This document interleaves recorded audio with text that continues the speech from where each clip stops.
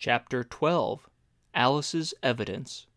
"Here!" cried Alice, quite forgetting in the flurry of the moment how large she had grown in the last few minutes, and she jumped up in such a hurry that she tipped over the jury box with the edge of her skirt, upsetting all the jurymen on the heads of the crowd below, and there they lay sprawling about, reminding her very much of a globe of goldfish she had accidentally upset the week before. "Oh, I beg your pardon!" she exclaimed in a tone of great dismay, and began picking them up again as quickly as she could, for the accident of the goldfish kept running in her head, and she had a vague sort of idea that they must be collected at once and put back into the jury box, or they would die. "The trial cannot proceed," said the king in a very grave voice, "until all the jurymen are back in their proper places. All," he repeated with great emphasis, looking hard at Alice as he said so. Alice looked at the jury box and saw that, in her haste, she had put the lizard in head downwards, and the poor little thing was waving his tail about in a melancholy way, being quite unable to move. She soon got it out again, and put it right. "Not that it signifies much," she said to herself. "I should think it would be quite as much use in the trial one way up as the other." As soon as the jury had a little recovered from the shock of being upset, and their slates and pencils had been found and handed back to them, they set to work very diligently to write out a history of the accident, all except the lizard, who seemed too much overcome to do anything but sit with its mouth open, gazing up into the roof of the court. "What do you know about this business?" the king said to Alice. "Nothing," said Alice. "Nothing whatever?" persisted the king. "Nothing whatever," said Alice. "That's very important," the king said, turning to the jury. They were just beginning to write this down on their slates when the White Rabbit interrupted. "Unimportant, your majesty, means of course," he said in a very respectful tone, but frowning and making faces at him as he spoke. "Unimportant, of course, I meant," the king hastily said, and went on to himself in an undertone. "Important, unimportant, unimportant, important," as if he were trying which word sounded best. Some of the jury wrote it down, important, and some unimportant. Alice could see this, as she was near enough to look over their slates, but it doesn't matter a bit, she thought to herself. At this moment the king, who had been for some time busily writing in his notebook, cackled out, "Silence!" and read out from his book, "Rule 42, all persons more than a mile high to leave the court." Everybody looked at Alice. "I'm not a mile high," said Alice. "You are," said the king. "Nearly 2 miles high," added the queen. "Well, I shan't go at any rate," said Alice. "Besides, that's not a regular rule. You invented it just now." "It's the oldest rule in the book," said the king. "Then it ought to be number 1, said Alice. The king turned pale, and shut his notebook hastily. "Consider your verdict," he said to the jury in a low, trembling voice. "There's more evidence to come yet, please your majesty," said the White Rabbit, jumping up in a great hurry. "This paper has just been picked up." "What's in it?" said the queen. "I haven't opened it yet," said the White Rabbit, "but it seems to be a letter, written by the prisoner to somebody." "It must have been that," said the king, "unless it was written to nobody, which isn't usual, you know." "Who is it directed to?" said one of the jurymen. "It isn't directed at all," said the White Rabbit. "In fact, there's nothing written on the outside." He unfolded the paper as he spoke, and added, "It isn't a letter after all. It's a set of verses." "Are they in the prisoner's handwriting?" asked another juryman. "No, they're not," said the White Rabbit, "and that's the queerest thing about it." The jury all looked puzzled. "He must have imitated someone else's hand," said the king. The jury all brightened up again.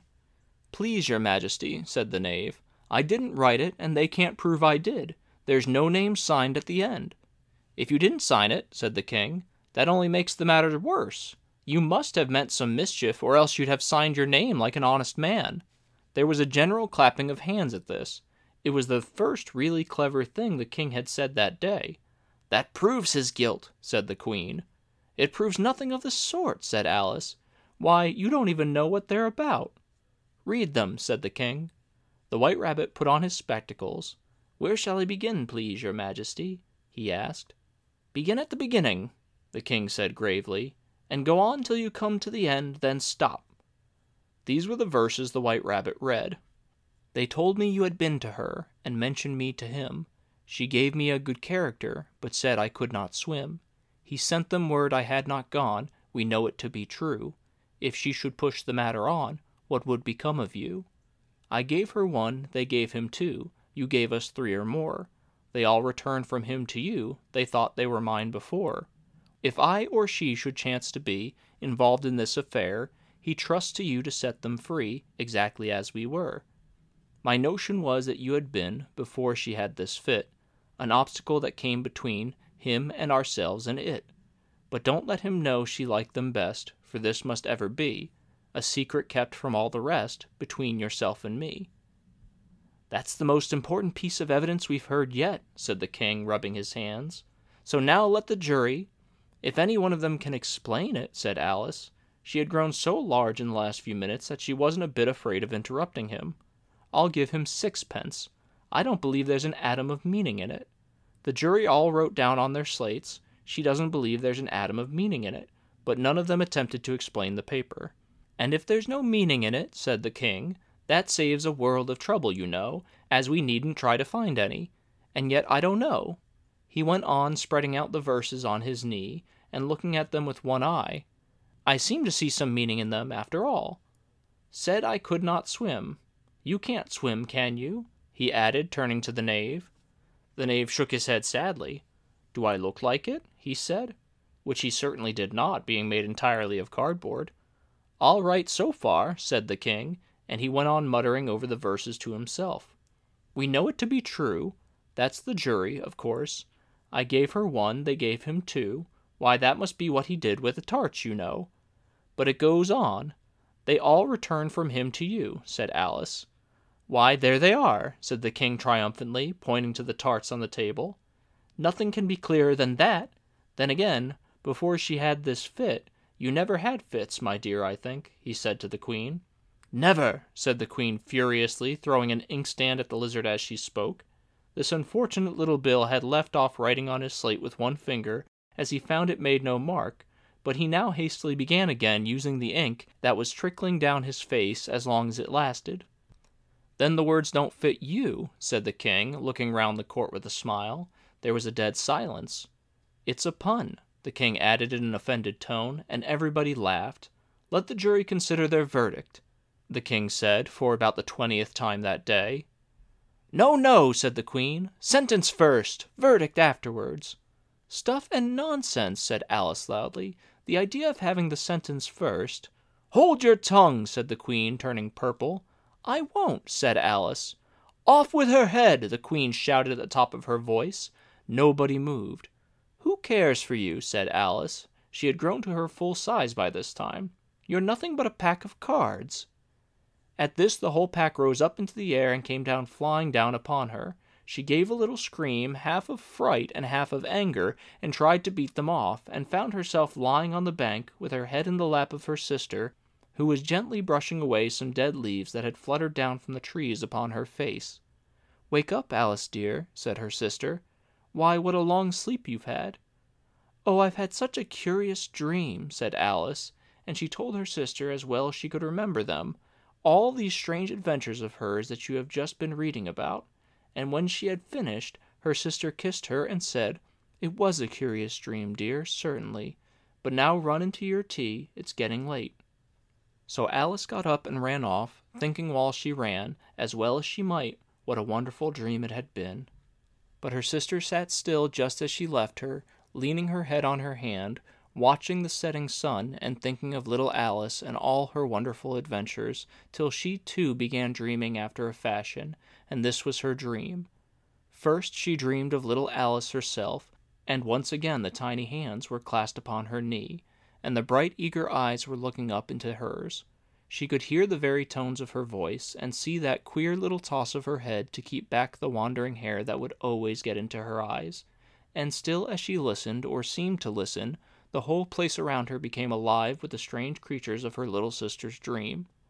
The long grass rustled at her feet as the white rabbit hurried by. The frightened mouse splashed his way through the neighboring pool, and she could hear the rattle of the teacups as the March Hare and his friends shared their never-ending meal, and the shrill voice of the queen ordering off her unfortunate guests to execution. Once more the pig baby was sneezing on the Duchess's knee, while plates and dishes crashed around it. Once more the shriek of the griffin, the squeaking of the lizard's slate pencil, and the choking of the suppressed guinea pigs filled the air, mixed up with the distant sobs of the miserable mock turtle. So she sat on, with closed eyes, and half believed herself in Wonderland, though she knew she had but to open them again, and all would change to dull reality. The grass would be only rustling in the wind, and the pool rippling to the waving of the reeds. The rattling teacups would change to tinkling sheep bells, and the queen's shrill cries to the voice of the shepherd boy, and the sneeze of the baby, the shriek of the griffin, and all the other queer noises would change, she knew, to the confused clamor of the busy farmyard, while the lowing of the cattle in the distance would take the place of the mock turtle's heavy sobs. Lastly, she pictured to herself how this same little sister of hers would, in the after-time, be herself a grown woman, and how she would keep, through all her riper years, the simple and loving heart of her childhood, and how she would gather about her other little children, and make their eyes bright and eager with many a strange tale, perhaps even with the dream of Wonderland of long ago, and how she would feel with all their simple sorrows, and find a pleasure in all their simple joys, remembering her own child life and the happy summer days. The end.